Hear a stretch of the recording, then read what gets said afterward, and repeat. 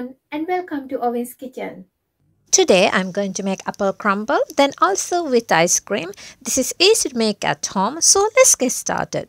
First, I'm going to start with crumble. I have 2 cups of plain flour, 170 grams of brown sugar, 170 grams of butter, 1 teaspoon of cinnamon powder.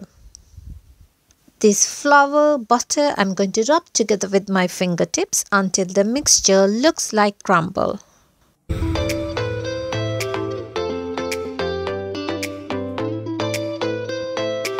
Now crumble is ready. Next I'll clean and cut my apples. Here I have golden delicious apples. This is 18 apples. I like to use them, but you can use whatever apples you like.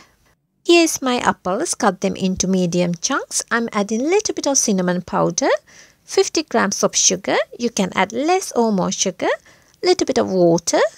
Then I'm going to cook the apples for 5 minutes or until the apple has softened.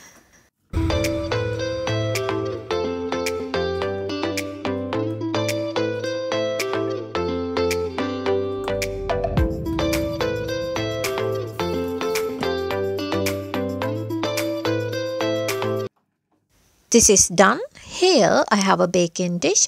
Pop that straight into the dish. Next I'm going to put crumble mixture on top.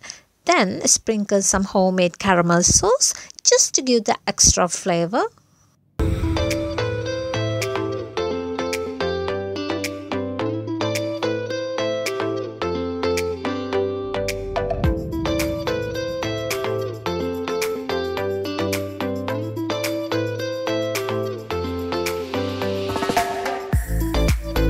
Now I'm going to pop that straight into the oven for 30 to 40 minutes until the top is golden color.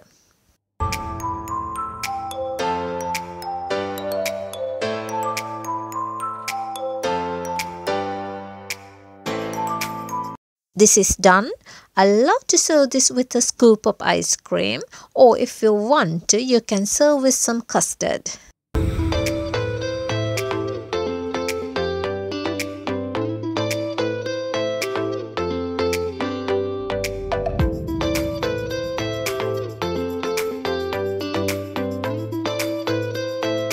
Make sure to subscribe to my YouTube channel.